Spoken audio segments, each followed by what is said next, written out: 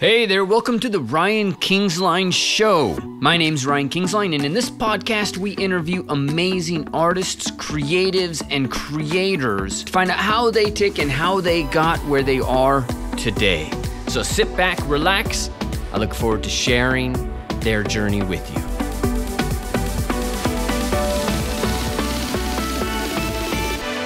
All right, so it's Chris, right?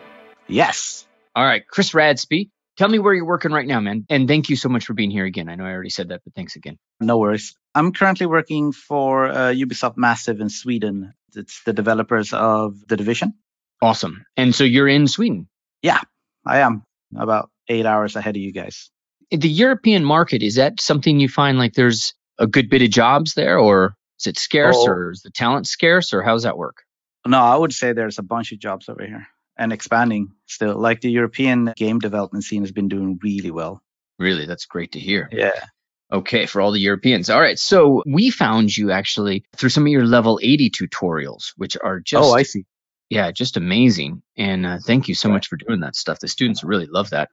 Oh, that's good. That's good to hear. It's like I kind of aim them for students and people who want to go into like indie stuff. So they feel like you can make good art or nice looking art with limited means. Yeah, and that's actually kind of what I thought might be a good direction for our conversation, because one of the things I notice about your work is that you finish it, like you take it all the way. And some of these scenes that you do, they could be massive. Yeah. There's a lot. Yeah, usually I've always been the kind of type that ends up caring more about the big picture than details. Mm-hmm. I end up making huge scenes generally. So how's that work though? Let's say, for example, for somebody who wants to get the job you've got, they want to work on The Division. They want to get it. One of the job, if not your job, then at least one of the jobs that's out there right now that is accessible to them. Depending on what you want to specialize in. I mean, obviously, if you want to be a props artist, you kind of have to know the latest and greatest techniques of getting like the most quality you can out of your props. But if you're more interested in storytelling and become like an environmental artist, like an environment artist, then generally you should focus on just making sure you can make really nice compositions and see if you can infuse your art with some kind of story as well. I think is really good generally. But along those lines, how important is it for somebody to also focus on quality? And I ask that because, if you look at environment jobs, it's kind of confusing right now to know exactly what that job is, because there's surfacing, and then props is kind of put in there with environment sometimes. And then there's environment artists, and then there's layout, and then there's, so what are the kind of specialties that you'd recommend or that you see? If you want to go in and become like a texture artist, I feel it's kind of hard right now to only do like textures like substance designer, because usually you have one or two substance guys at the office, right? Right. They do most of the stuff. Generally, if you want to get into the industry, as I see it right now, you kind of have to focus on either environments or props. There will always be like a need for that kind of thing. How do we distinguish ourselves from the rest of the people out there? Well, first you got to start making stuff that people aren't making, in my opinion. If you want to do like props art, let's start with props. It's good to like follow tutorials and stuff to learn new workflows. But I've always thought it's kind of bad when like a lot of people follow the same tutorial and then end up with the same prop, because for the recruiter, like it's not always your art ends up directly in the hands of like the art lead or someone. But for the recruiter to be able to distinguish between 50 props that looks the same between artists becomes really hard.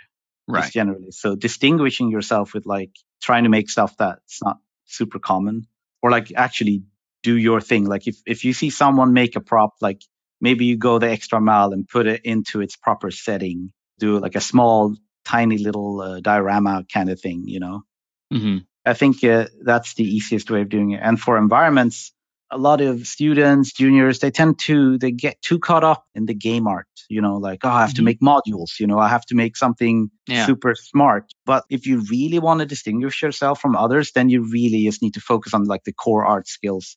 If you can sell your scene with like that thumbnail on ArtStation, then you're in a good position already, I would say.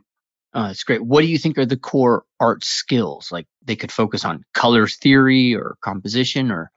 Color theory and composition does a lot, actually. Just understanding like how you can frame things with color. You can add depth with color. It's not only like when people overuse fog for one. Yes, it's like a pet peeve of mine.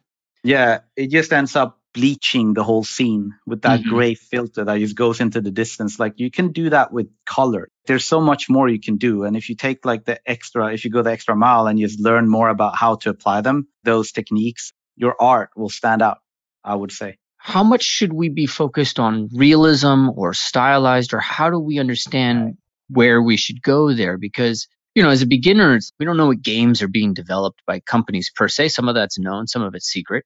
So I think maybe I just need to be as good as possible. So when I make a rock, I'm going to spend like a month on that rock, and it's going to be a damn good rock. Yeah. I always tell, like, when people ask me, I tell them to focus on realistic art, because stylized art is really hard to just generally get a job with, in my opinion. Mm-hmm. And most of the bigger studios, they do like these big Hollywood blockbuster realistic art style type things. Mm-hmm. So that's all. Like if your focus is to, like, you want to get a job and you don't really care what company, then totally go for realistic. It's easier. But if you know that you want to work for like Blizzard or something, then you really need to focus on like stylized. But that only really sets you up for those types of stylized games, right? Mm-hmm. Yeah. I've been thinking about that question a bit because, I know, for example, Leticia Gillett, who's a friend of mine, has been in the industry for a bit, and she worked at Blizzard, and she went to school where I went to school, and all her students or all her teachers would tell her, you got to put something realistic in the portfolio. And she's like, I don't want to do any realistic work. I hate it. Right. Yeah. So she did all stylized, and she focused, and that got her a job at Overwatch. And then that got her a job. Now she's at DreamWorks. So, you have to focus. But is it your opinion that the bulk of the jobs is really, at least the most direct path is, if you don't care, realistic work? Yes, I would say it is. Because the bigger companies tend to just like do realistic mostly. Like stylized, it's really hard, in my opinion, to distinguish yourself in stylized, because you just have to be really good at stylized. I'm doing stylized because I've been working in the industry for a long time, and I have the privilege of doing stylized because I find it fun. And don't make my stylized with the thinking that I'm going to land a job. That's just for me, Mm-hmm. But in the end, like, if you're passionate about stylized stuff, then go for that, I guess. But like if you want, it's definitely good to have, like, be able to do realistic stuff. And it's easier these days as well. Like Substance Painter makes things easier to do realistic stuff. We had to fight so hard to even deal with like metals and stuff back in the day when there was only like specular maps and gloss maps. Mm-hmm. But yeah, realistic probably the way to go. Riley's asking an interesting question about whether or not that will continue or not. And one of the things that it kind of fuels that, of course, is I think it's Stadia, Google's platform with the 10 teraflops. That's going to ideally, who knows, there's a lot in the execution, but that's going to ideally open up the bandwidth, right? So let's say, for example, if I want to play a game right now, most games are either console or on the PC. Right. If I want to, maybe I have a PC in the studio and I have a Mac in the house. So if I want to play something with my kids, is it cross-platform? There's a million different problems involved in all of that stuff. And a lot of it has to do with just hardware issues and teams developing for example, one of the games I love, Wartile, it only does PC because they only have 3 developers. So if they develop for Mac, and now they've got multiple test case scenarios they have to deal with. Big pain in the butt. So they don't. Right. Stadia might change that, right? Right. Yeah, exactly. It might open. I mean, from what I've seen, it seems very promising. The only problem would be people's bandwidth, but it really does open up a whole lot of opportunities when hardware no longer really becomes like the issue in that sense. So that's quite interesting. Or and cross-platform stuff as well. Yeah, I remember in their demo where they went from the PC to they just went from one device to another device, and it all worked. It's just streaming video and inputs, right? So I feel like that it's going to be very promising generally. You might not see it like for a lot of competitive games and stuff, but it's definitely promising for all kinds of like other games. I think they showcase like Assassins or something. Yeah, it seems pretty valuable for that kind of thing, I think. What about artificial intelligence? Some of the crazy stuff going on there. Like, have you seen the Codex avatars by Facebook that just, they make basically make your face. I haven't actually. That's quite Unreal. interesting. Yeah. But then with artificial intelligence dealing with procedural art and with substance already being procedural, what do we do? I think you just have to become more technical. Yeah, there's always someone who has to author everything. It's just new ways of working. It's just doing the work for you. I don't know if you've seen like Andrew Maximov's Prometheus AI, or it's like, I think he's working on, I'm not sure it would be a plugin, or like it's like infused into Unreal, and he's like telling the AI to like, please make me an 80s style room, and it just generates an 80s style room with all the props and layout. Like, no, I want it to be neat, not messy. And then he just cleans everything up and adds all the props based on the rules that he's set up, right? So like it's doing all the things so that you spend less time moving around the gizmo, right? So that you can spend the time actually creating, which will open a lot of doors if it's actually becoming the workflow for the future. Because that means like maybe your narrative designer guy could do all the level art or environment art propping for you or for himself, And it's quite interesting, that thing. It's a bit scary. We'd all lose our jobs. But I don't know. You gotta, like, more and more things are becoming procedural. So you kind of just, it sucks a bit, but you have to become more technical and get used to it. Like, and Substance Designer is a good like launching platform to get used to like working with node-based systems and all of that stuff. You get like that basic understanding of like how you would deal with shader networks as well, and like how you, because a lot of visual node stuff happens in like scripting as well, right? In like Unreal and in other AAA studios game engines as well, like where they script stuff, they have dialogue trees and everything, and all that kind of is kind of connected in the same way. So you kind of get used to it. That makes sense, actually. So if I understand you correctly, you're saying basically you need to learn how to talk to this stuff, talk to the AI, which will most likely in the beginning not be natural language, but it'll be some sort of nodal based system that you have to interface with. Probably like set up just complex set of rules. Even if it's just not straight up code, it'll probably be like a hierarchy of like a dialogue tree. Like if this happens, this is inputs comes in, you have to figure out like how to generate the rules. It's becoming more and more prominent in game development today, I think. Yeah. Well, let's get back to the art, because I think the other thing that's really relevant there is if you don't have an idea and if you don't have a story and if you don't know the foundations of art, AI is unlikely to solve that stuff for you. So what are some of the tips, some of the ways that you think about story in an environment? Like, for example, the one we're looking at right now, or the 70s one that you did. How much story? How do you write the story? What kind of story? I usually start by listening to music. This is something I do. I close my eyes. I find a good soundtrack. Generally, I just go like, I know what kind of scene I want to work on, like what kind of setting. And then I find music. And then I just close my eyes and like I start making in my head what I just figure out like the minimum of the story in my head of what to do. I remember when I did that like sci-fi scene where like the ship is flying over my scene, I was just listening to Mass Effect soundtrack. And that just popped in. Like I just wanted to show epic scale. I wanted to show different colors, and I wanted to fill my like environment with some kind of life, some kind of swooping motion, and that ended up just being that ship that comes flying through my scene. So yeah, I mean, any story you can infuse your scene with is better than no story, in my opinion. But if you don't mind, I want to kind of see if I can unpack that a little bit, because for me, the devil's always in the details. So when you say you have in mind the setting, how's that framed in your mind? Is it like desert landscape? You said epic scale. Do you know in advance that you're like, I'm going to do a forest scene? I do. Like I tend to break it down to like super small things. I imagine a main color first. Like like for that scene, I imagined orange. Okay. And then in my head, I saw a tower, and it was orange and tower. For a long time, it was orange and just a tower. And then I started developing the scene from there. So I tend to like use main focal point, tower, main color, orange. Okay, got it. And then I start adding to it, like what leads up to the tower and what are like the complement colors, so the contrast colors to the scene, and start adding another main color that complements it. Or so I go very basic when I first start something. Got it.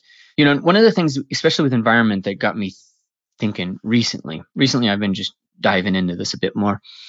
If we're like looking at I don't know, maybe landscape painting, or even if you're looking at like concept, you get something from like Mondragiev, one of the cinematic concept artists, Mm-hmm. and their job is just to showcase something cool in the scene. But in a game, an environment isn't just a landscape.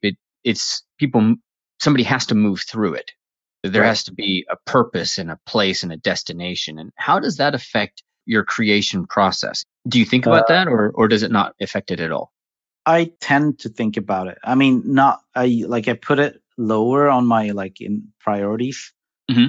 Generally, I don't these days I don't really approach my art with games in mind, which is it might sound weird, but I do game art, but I try to look at more.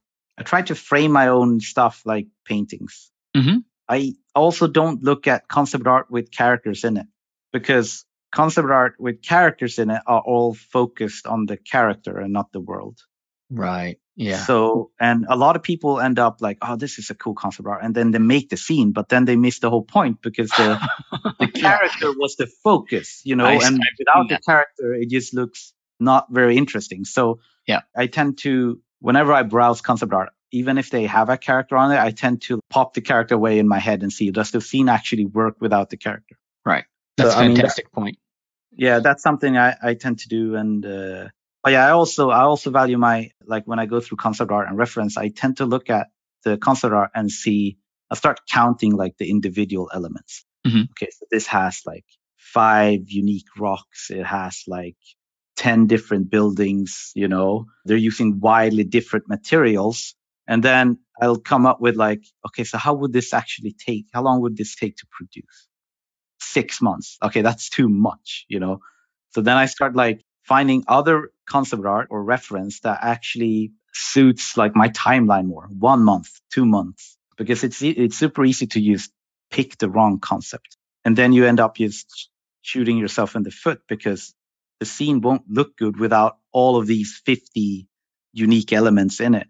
And then that's why most people don't end up finishing their scenes Yep. because of this reason. It's not their fault. It's just too much work for one person to consistently work on for 6 months. You have to be really dedicated to be able to do that. And for people learning, that's actually detrimental to their learning process, in my opinion. Hmm. It's better for them to quick fire environments or dioramas where they feel like they achieve something quickly and then learn more stuff that they can apply to the next scene instead of spending 6 months on one huge one. Yeah. And along those lines, how many people usually work on a scene in the teams that you've been part of?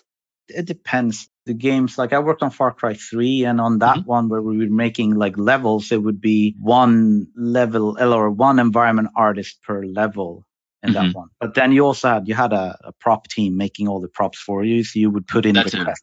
Yeah, that's a big deal right there.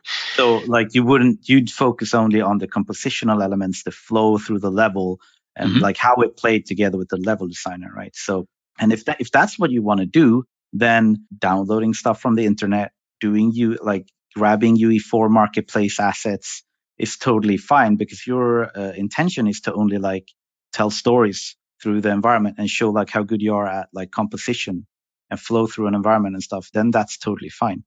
How does that work for getting a job and for your portfolio? Generally, I would say you need to know how to make props. Yeah. But at some point when you've shown that you can make them, if I see already you have high poly, really nice looking guns or really nice looking assets, whatever, sci-fi radio, there's a limit in how much you need to show, because you've already shown that you can make it. And then if you wanted to go more into environment art, then you can focus on just making environments. My environments I'm currently working on, I have 1 tree and 5 rocks in it. Right. So yes, you can do a lot with few assets, in my opinion, if you use them right.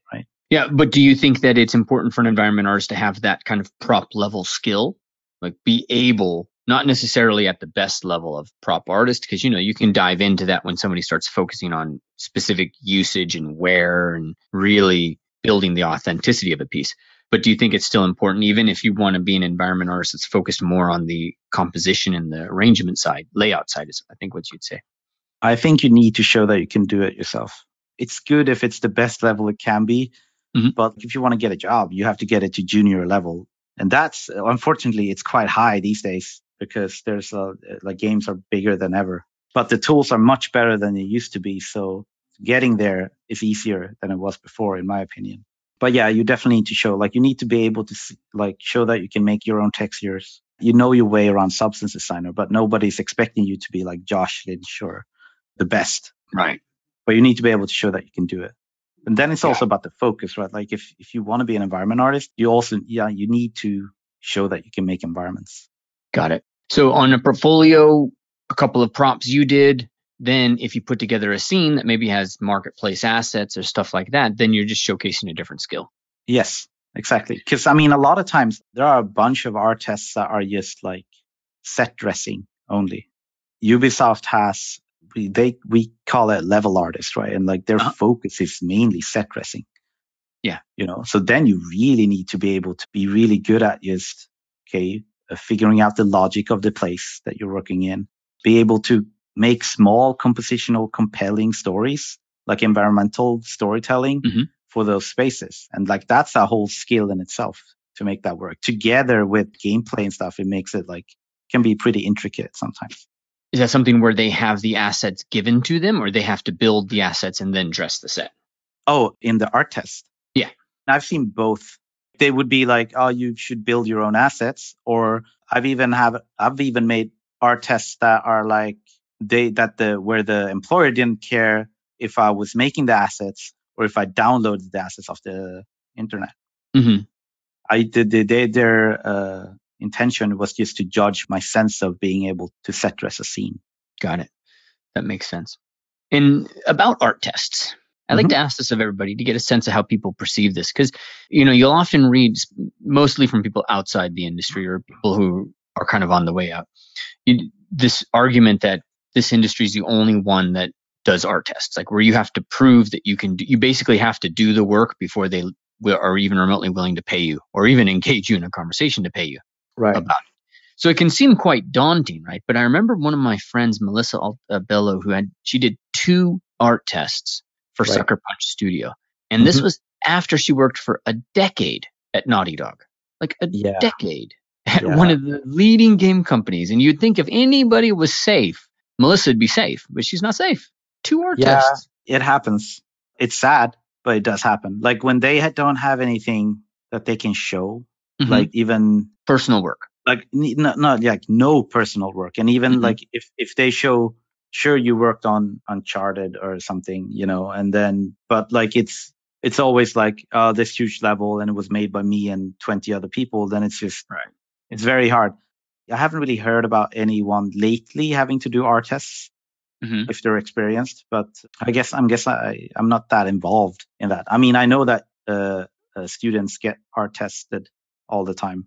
What do you think is an important, I'm going to say it's in a simple way and then I'll break it down, but what do you think is an important thing for people to have in the portfolio? And what I mean by that is one of the things that we do in the bootcamp, one of the beliefs I have anyways, is that, it's not important for you to kind of master everything, because for me, that's not, once you go deep, you realize there's deeper to go. Oh yeah. Yeah. So mastery is it's an odd conversation. But what is important is that you need to hit the triggers or the kind of evolutions that people need to see you go through. So, for example, in character art, anatomy is relevant, but it's not everything. Next thing is, can they pull together an entire character and get it out of ZBrush and use Substance and get it into Marmoset? Like, that's just the first evolution, in my opinion. Can you complete an actual character? If you can't do that, I kind of don't care how much you can sculpt, because sculpting is just a small part of the game, of the process, right? Right. So what do you think people need to have in their portfolio? Let's say they want to be an environment artist, not just props, but they want to be an environment artist. They might start at props. I mean, gladly take the job, but they want to show themselves. What do they need to have? Like, what are the artistic triggers that tell you somebody's ready for this job? So what's really impressive generally is, like, I tend to judge people by a couple of different categories, because we've hired people that have made one good environment. Like the dude had one environment, but it was so well made. It wasn't like the best quality environment, but he did everything, right? He did all the props. Like, he utilized several techniques. He got it working for VR, he did the lighting, the particles, the gameplay, he just made everything. So you're like, this is a guy who can complete it, every aspect of the thing. he has an understanding of game development. And that's a very hireable trait. And then you have people like, I tend to judge them about like, well, both me and my lead, like their artistic skill. Like you don't need to be a master of sculpting or texturing or anything, but like you can show like artistic skill. Then that's also a very hireable trait, because not a lot of people are super strong in just that, right?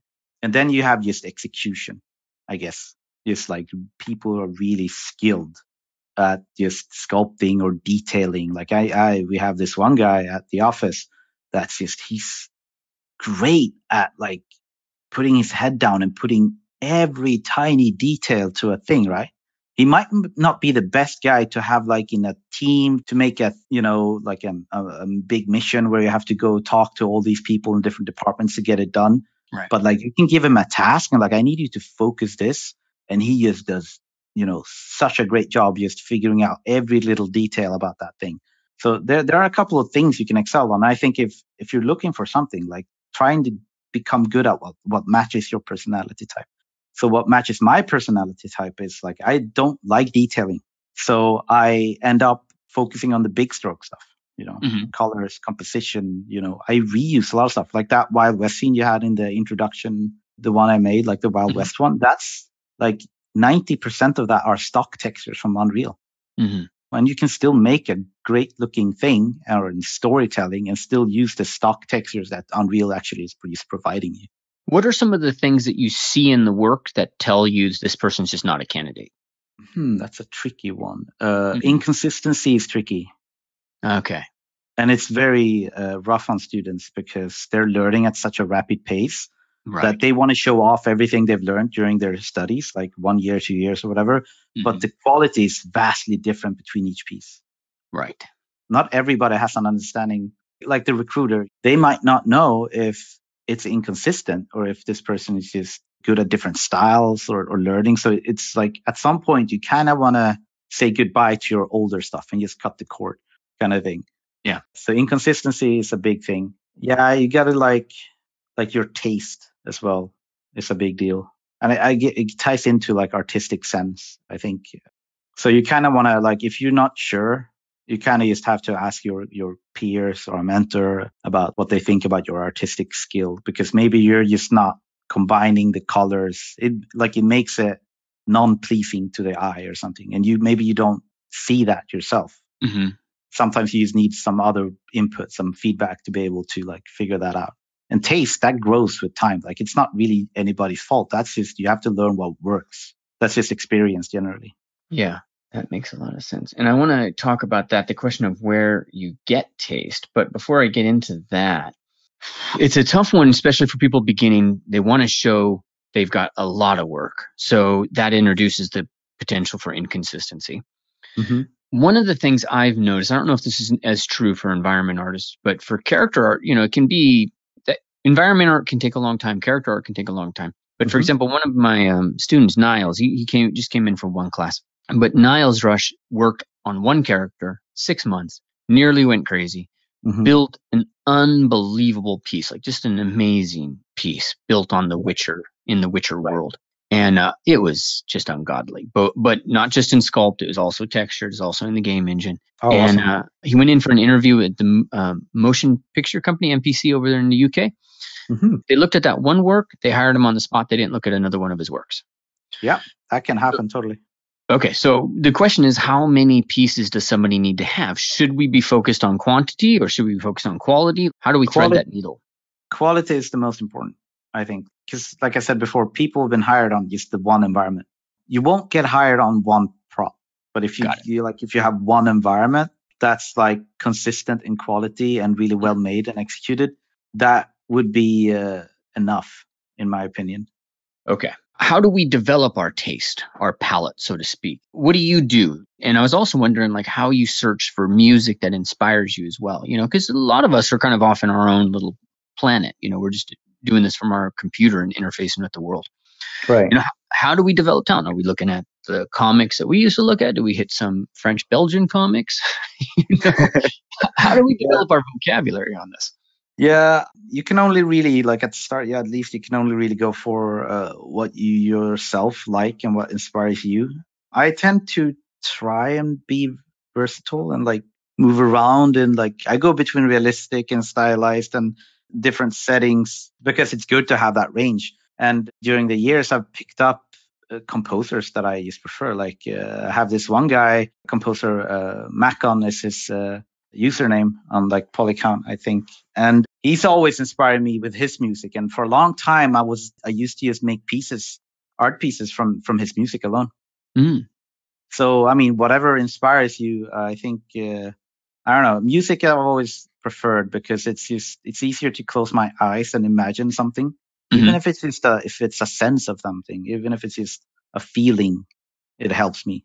Because if I don't do that, I easily get stuck in doing just whatever everybody else is doing. I'm going to make a sci-fi corridor. Right. It's not very inspiring. It's not very, doesn't come from inside. It's hard, it's hard for me to get passionate about. So that's kind of what I'm doing. A lot of my art and my style and what I try to go for is probably just because of the games I played in the past, right? What I like Zelda and Ocarina of Time. Yeah. It's all of that inspired, like tranquil environments. Always inspired me. So that my art just reflects that now. Yeah, like the scene we're looking at right now is very tranquil. Yeah, exactly. It's just like non-noisy environments with colorful textures and colors. It's just what I prefer right now. Where do you find the music? SoundCloud, is that what it's called? Yeah, there mostly, and YouTube, I guess, but mostly SoundCloud. Like you can organize it after I want electronic rock music. Then you can sort it out, and then I go through. I'm like, when I start a project, I tend to use. Okay, I'm gonna spend 2 nights just looking at music or like listening to music. Yeah. I don't try to stress it too much. I'm just like, okay, gonna find something that inspires me, and then I go like that. Because I get everything from music. I get setting, I get colors, I get like the general feel and everything. So that's what I tend to do. Do you tend to listen to it on repeat or listen to a whole album of it? It happens, yeah. Repeat, or finding music with similar style and then listening to like their whole album or something. I found listening to music on repeat like oddly focusing. It's just incredibly focusing for me. Yeah, I do that all the time. I also have. I'm a strong believer in conditioning yourself. So when I want to work, I have a playlist that is like work mode. Yeah. Because some of the hardest barriers for artists is to get into that creative flow. Totally. And if you condition yourself to always listen to like the same type of music when you need to get into flow, like it helps to just put you over into the zone, in my opinion. So I tend to do that. So I like on Spotify, I have my different lists for what I need to do, or like for when I need to work. No, that makes a lot of sense. The other day, my kids were doing the homework, and my wife turned on Mozart. And my daughter is she's just an interesting creature. But she's like, Mom, I can't focus with this Mozart. Can you put and then she gave the name of this other band, which sounded like Dokken from way, way back in my day. And it was all headbanger metal, right? And my daughter's like 8 years old. And so I walk out into the room, and there's like headbanging metal on, and my daughter and my son are both doing math homework, and my wife's just walking around like she asked for it. Yeah, you like what you like. You can't help it. So crazy. I was like, I don't know if this is good parenting but they're doing homework. They're doing math. Yeah, I mean, it works. It works. Okay, so when developing taste, are you looking to get noticed as well as get a job, or is this coming from internal, or are we thinking about how to sell it? And what advice do you have? I know most of us were artists, so we're not really, we're not here trying to sell ourselves, like maybe if we're in marketing or something like that. Right. No, I've played that angle, and it's been hugely successful. It's sad to say, but like I've been on the cover of Substance for the summer edition. Yeah. And that whole scene, I made that with the intention of being different and like selling. Yes. It's weird, but the main shot of it is a vertical shot. And there are very few artworks on ArtStation that are vertical in the 3D scene.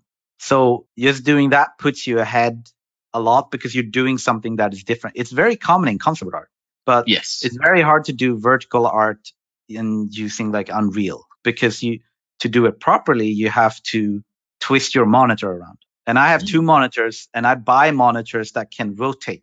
Okay. So I put one viewport on one monitor, right? I rotate the whole monitor and then set the settings for a vertical shot to work. Right. And then I work on my right monitor where it's like regular widescreen. Yes. So like if you want to try different compositions, it might be worth just looking into like try a vertical composition. Okay, got it. So we started out this conversation of how do you thread the needle, and you basically said don't, just sell. Yeah, sorry. No, but it's like thinking about what puts you ahead of the competition is basically the point of it. In that case, it's like just figuring out what's different, because you get these, like you get so used to seeing the same type of artwork on ArtStation. Yes. So figuring out what, like, don't necessarily do what's popular, or like if you want to do what's popular, then try to put some unique twist to it, whatever it might be. I think it's good to spend quite some time thinking about what you're going to do, what you're like the planning stage before you even get to making something is actually worth thinking about and analyzing, because you're investing in a project that could take you 6 months. For you to spend a week or two just thinking about what you want to do, colors, reference, compositions, what inspires you, is totally worth doing before actually investing 6 months in a project. How do you plan a scene? I tend to, even at this, like I have my phases, production stages, and I tend to, if I'm doing my own design, then I divide all my reference into atmospheric reference and then prop reference. And I even do compositional reference. Like I tend to draw a lot of my inspiration from movies, cinematography, that doesn't necessarily relate to the setting I'm making. Because a good composition is a good composition, whether it's a Wild West or it's a fantasy setting. Right, totally. So that skill, that kind of thing is transferable. So when you're looking for reference for composition, you can look at anything. It doesn't matter. Like you need to get out of your head and be like, I need to find something that looks exactly like what I'm doing. You don't need that. You just need to figure out like, I heard this movie or this concept artist does great compositions. Then you can pull from that. You don't have to find the correct setting or the correct style even. Okay, great. So I think I want to pivot now and chat a little bit about the technical side of this, and especially when you're developing environments. So you mentioned, like we'll assume we know somebody needs to be reasonably competent at developing props. Not reasonably, They need to be pretty much good at this point at developing props and building the assets in a timely fashion with the modern tools. But when we get into building the environments, how important is the lighting? How much do we need to have that kind of optimized? Like, should we be worrying about light maps and baking, all that stuff, dynamic lights? Like, what extent should we be focused on the technical side of this? I think when it comes to game art, you need to be aware of what is performant and not performant. Yeah. But your art doesn't necessarily have to reflect that. Got it. Because it's better you take the time and put the extra polygons on your spheres or like your tubes, right, to get it to look really good and not so, faceted, or pushing the lighting settings to max for your final render, right? That's totally fine. You just need to show as well that you're actually aware, because your art, the quality of your art and how good your art is will get you the interview. And at the interview, you can tell them about all your knowledge about game development. Because you'll get questions like, how would you handle this situation? And then if you can tell them how you would handle it with all performance, different techniques in mind, then you can tell them there. You don't really have to show all of that in your portfolio. When I started, showing LODs and everything was super important in your portfolio. That you don't really see that anymore, because lots of AAA studios use Simply Gone now, which automatically LODs all your assets, right? It's good to know. It's good to know how to make manual LODs for one, but like it's not really necessary anymore. You just need to know about it. It's better that you focus on making good art, because that's the stuff. If your art is good, it'll get sent around the office. That's what we want. Yeah. What about effects and motion, right? Like we've got the grass moving, you've got clouds moving. Right. Yeah, that's a luxury. You have to be interested in all areas. It's not necessary at all that you know about shaders, how to make complex particles or anything. You don't really have to. It's good to show that you tried it out. For me, it's just a means for me to make my scenes more lively. But yeah, I don't think you need to know, but it's good to know. Got it. And then in terms of the actual skill set for an environment artist, there's a lot. There's foliage, tree modeling, rocks. Then we were talking about sci-fi quarters, that introduces trim sheets. I mean, trim sheets can be anywhere, but it introduces trim sheets, modularity for hallways and stuff like that. So there's a lot. Should somebody focus on a particular area? Like, let's say focus on exterior medieval scenes. Is there a big division between the people that focus on that versus people who are like, hey, I'm going for Halo, we're doing all sci-fi? It doesn't really matter what setting you do. I mean, it's always good to go with what's popular. There's a pro and con of like trying to replicate the style of the company you're trying to get hired by. Because if your art is actually a lot worse than they make, then it becomes a problem. Then they're like actively compare their game to your art. Right. And if you're not up to par, then you're in a tricky situation. Right. There's actually a staggering amount of artists that learn on the job. I never used to do foliage before. I learned that on the job. I didn't really know how to make foliage when I got a job. That's just, artist, foliage, cool. Let's spend a couple of days learning all about foliage. Right. It's just part. You don't have to know everything. It's good to have dabbled in a little bit of everything, but it's also like it's a little bit of a trap trying to like become a vegetation artist, because sure, that's great and it's very sought after, but they're also like making guns as well. Like most companies already have a gun guy. It's better if you're actually more versatile, in my opinion. All right, Chris, thank you so much. Let me open this up for questions. If you guys have any questions, now's a great time to post them up. Do I have any boot campers in here? So Mr. Bobo is asking, what's your favorite movie when it comes to compositions? That's tricky. Landscape stuff is probably, what's that movie called? The Revenant? Because the character isn't necessarily the focus in that movie. He is the focus, but it's like they show so much of the environment that's breathtaking by itself. Yeah. Which is why I like it. But yeah, I mean, it's only like now when I've become more experienced that I've started to actually appreciate movies more and making art that actually has the one frame focus, it's better. It's like, it's easier for the workflow to focus on the one frame, and also you produce better art if you get into that. Cool. All right. Brian's asking, is it important to show your process in your final or in your portfolio pieces, or keep that hidden? The processes today are pretty standard, like they're standardized. So like, unless you're making something vastly different, there's no need. If you're making something vastly different, then you should show your process because you should be proud of it. But if you're making guns or cars the same way everybody else is, then there's no reason to, in my opinion.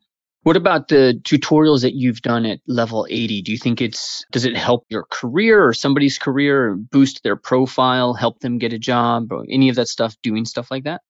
I think it's definitely worth doing articles. It's something you put on your resume. It's something that helps you, like if you're a European trying to get you on the stage, showing that you're actually like you're trying to be part of this field. Yeah, it's always a good thing to get more exposure in that sense.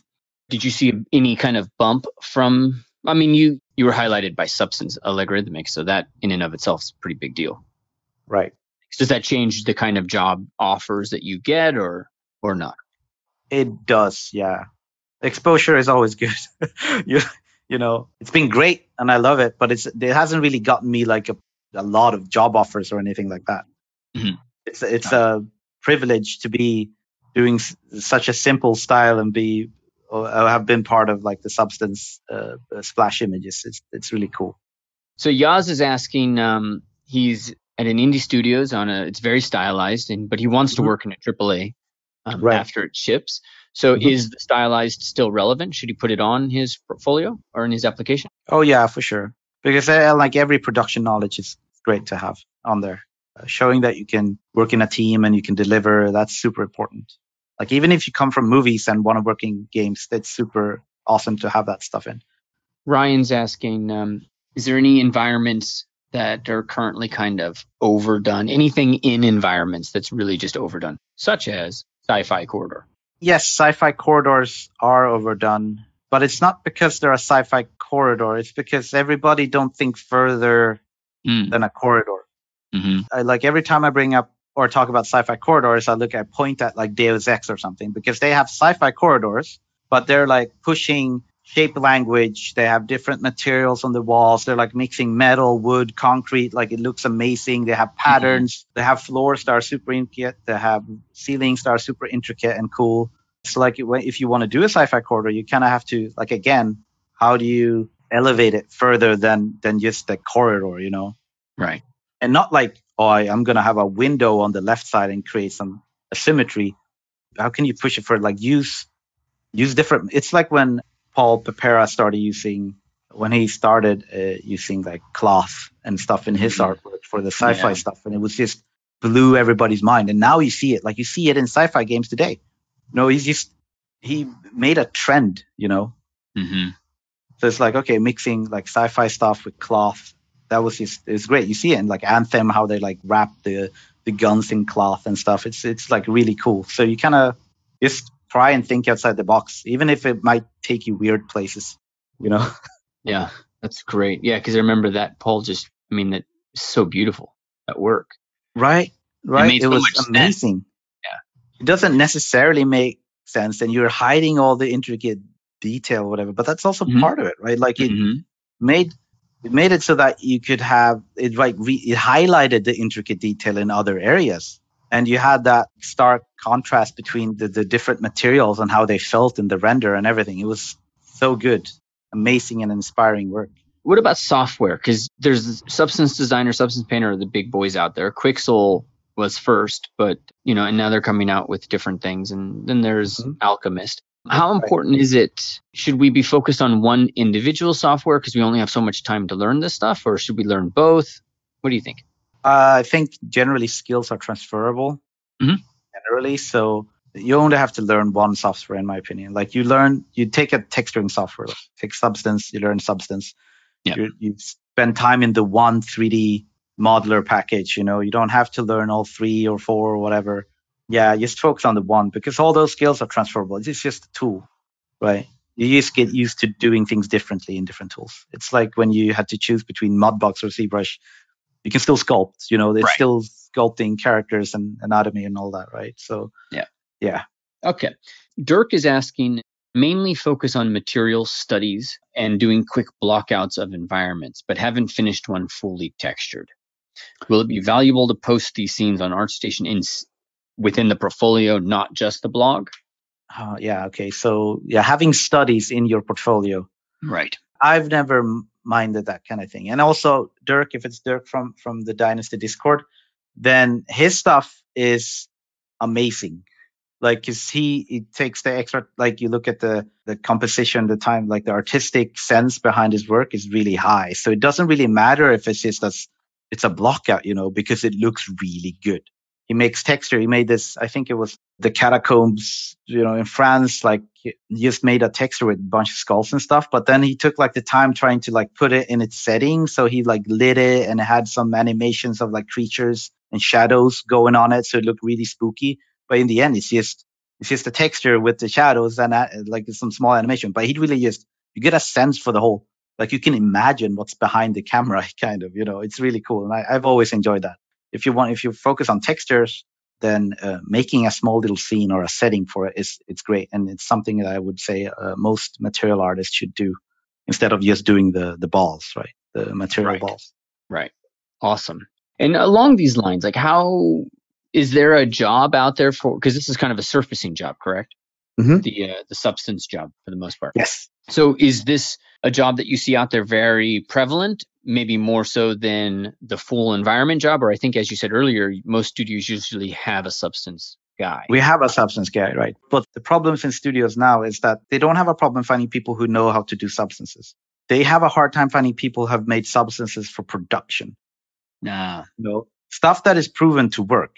You can make textures, but there's a very huge difference from making a bunch of different materials than to make a complete set of materials. So like if you're going to make a desert, then you go like you make a desert biome, like you make 10 different desert textures that blend well all with them. And they're like, that's a big difference. setting that stuff up, because that's more production focused. You have to think, how are all these textures I'm making going to work and interact with each other? How do they blend? How do they tile? How are we going to paint the mask that blends all of these, right? Mm-hmm. And there are a couple on ArtStation, experienced artists that make sets, right? They start like making complete, like I'm going to make Iceland, right? And they make a whole complete texture set for Iceland, like the greener grass, the cliffs and the rocks and stone and all of that, and then puts it together in a small environment. That's really valuable, because then you can see how all the textures actually interact with each other in the scene. It's much more interesting that way, because you can't really tell that much from a material ball. Can't tell how it tiles. You can't tell how it works in a huge environment. Got it. Looking at Josh's stuff is actually really, because you can see like, the stuff he did for Shadow of War, like he has a bunch of his material balls, right? And then he also has screenshots about like, this is how they're used in the environment. Mm-hmm. Super valuable. Cool. All right. Time for one more question. And then is it possible to get your eyes on somebody's work? Yeah, for sure. Okay. So Sari had a question I think that might be quite useful to get from you. She was asking how you deal with procrastination. I plan mine. Plan your procrastination? Yeah. Nice. Tell me more. I plan everything these days. I'm super busy. We're not superhuman, Uh-huh. We need to relax. However, so I tend to plan my relaxation time. I have dedicated hours when I work, and I only do work and don't want to be bothered, which is why I have the playlist to get into work mode. Mm-hmm. And then I have gaming time when I game and relax. So I plan mine. Even for students, I would recommend this, because sometimes you learn more from all actually doing other things and analyzing about what you're about to do and what you have done and what you can do better than actually just forcing yourself to do stuff all the time. You don't have to be a master sculptor. That takes years, way longer than your time as a student or trying to get a job. So just focusing about like, what do I have to learn? What are my weaknesses? And try to like correct those is sometimes more valuable. Like I think I've grown more from just thinking about what I need to become better at and need to improve in my art than I have spent actually making my art. So I plan mine. I plan mine for sure. Plan relaxation time. It's super important. Awesome. That's great. All right. I'm going to switch the screen over to mine. And okay. So we got a student's work here. Kyle. Awesome. Right. Cool. And Kyle, I'm imagining you want the last one, the Victorian scene. Most of these are build-ups into this Victorian scene. So I really like the varied props in here. Mm-hmm. But what immediately strikes me is the fact that the room is a square. Mm. Like it has two windows, right? Or like two sides with the windows on it. Mm-hmm. That says it's a corner building, right? Or like a corner of the building. And you could have potentially made it more interesting if you just cut the corner in the center of the frame and just maybe that's supposed like to be the start of a balcony outside or something, because you set yourself up a little bit for failure when your structure, like the structure of the room is just completely a square, Mm-hmm. There's nothing wrong with the lighting and the props itself. Those are all great. But like if you could spend a night redoing the structure of the room and come out with something that's probably going to feel a lot better. So that's more like when I make it interiors, I copy them now almost straight off of like layouts from Victorian homes in this time. Got it. If you look at like some of the most, what's his name? Boone Cotter that worked on Uncharted and his lighting scenes, like those rooms and those environments he's made, the structure of the plate, like if we remove all the props, just the structure of the room, like it might have a tilted or a slanted ceiling. Is it Cotter or Cutter? I can't remember. Me neither.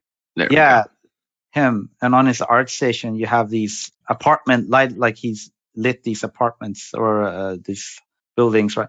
And like, he doesn't have all of them. But either way, just thinking about like how you can make stuff that just looks more interesting just from the structure. You can see if you look at this one right here, like how the roof is slanted here, or the ceiling, I mean. Mm-hmm. It's super interesting generally. So it's like it's worth taking the time just making sure the structure of the interior is already interesting by its basic shape.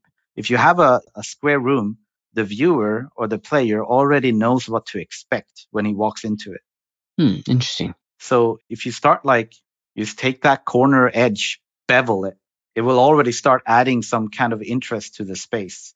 And generally, unless you're super rich, rooms tend to be tight. And also bookcases. Sometimes it's good to have bookcases that are like standing like they are here against the wall. Sometimes it's interesting to embed the bookcase into the wall. So you make sure the wall has thickness, and the bookcase can be like shuffled into the wall, so it's like embedded in the wall. Yeah. Then it makes like then the room looks like, oh, this is uniquely designed for this bookcase, rather than, oh, here's just a prop that's just been placed here. Got it. It adds to that visual interest and the uniqueness of the scene. I think, Kyle, you did that on the other side, if I remember right. All right, maybe, yeah, okay. It might be more. He's got a whole other side that I see. Still developing that camera angle. All right, cool. This is awesome. And Matthew just finished the boot camp, so this was the piece from that. Mm-hmm. Yeah, I really like how it has like a clear focal point, but then it would probably adding a symmetry probably would help. I can't really see what's going on with the ceiling if it's just flat with a hole in it.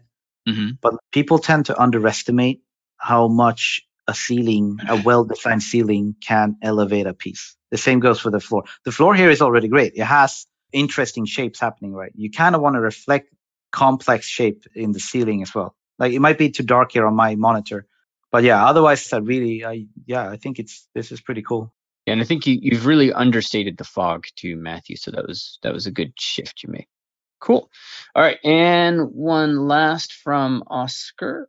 So Oscar, he's done a couple of things, but these were the props that he developed early on, and then I haven't seen this one right now. So why don't we just look at your most recent one? It looks like something I've seen before from like Dead Space. Yeah, I'm not a weapon guy, so I can't really help that much with just weapons in particular. But I generally, from what I've heard, it's important to because now that we have procedural ways of adding wear and tear and grime, when that process is easier, you have to spend more time focusing on the logical locations where you put them. Where would the wear and tear naturally happen?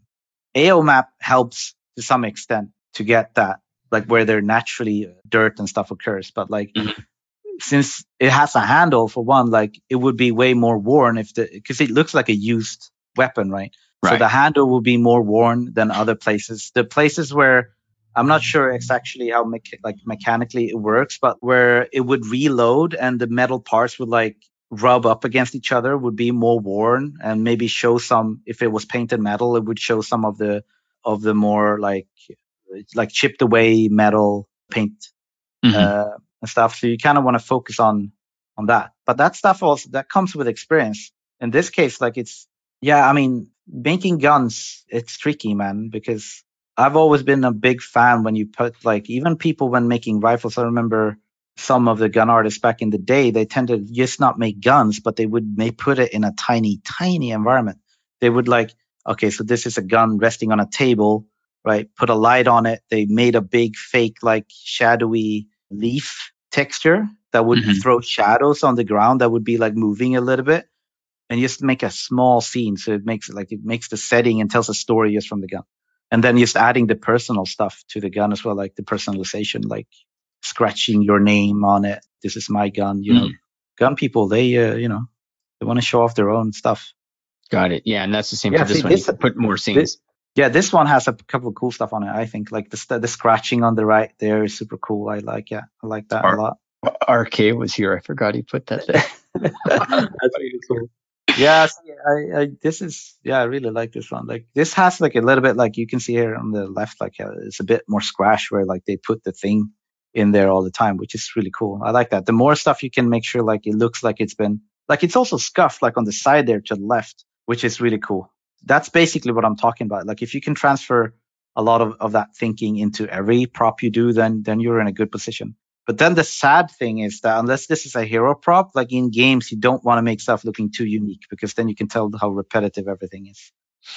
But generally, you don't have to worry about that, though, for your portfolio piece. It's better that you know how to put the detail where you need it. Got it. But yeah, this is super cool. I really like the metals here as well. It's really nice. All right, Chris, man, thank you so much for taking time out of your day and sharing your wisdom and for looking at the student work. That was really nice. Oh, no worries. No worries. Anytime. All right, guys. Thank you so much. Have an awesome evening or afternoon, wherever you are. And Chris, have a good one, man. I look forward to chatting more. Yeah, for sure. Yeah, and if anybody has any questions, you can always contact me on ArtStation.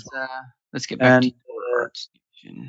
And I have a blog that I run as well. Outside of ArtStation or on ArtStation? No, it's on ArtStation, where I go through like development for UE4 stuff and my own project. And I tend to try and give back a lot of what the community has given me. So students, graduates, everybody, just send questions if you have any. I'd be happy to answer any questions you have about anything. All right, well, there you go. So Chris Radsby, and right there at ArtStation, guys, you can see the link right here.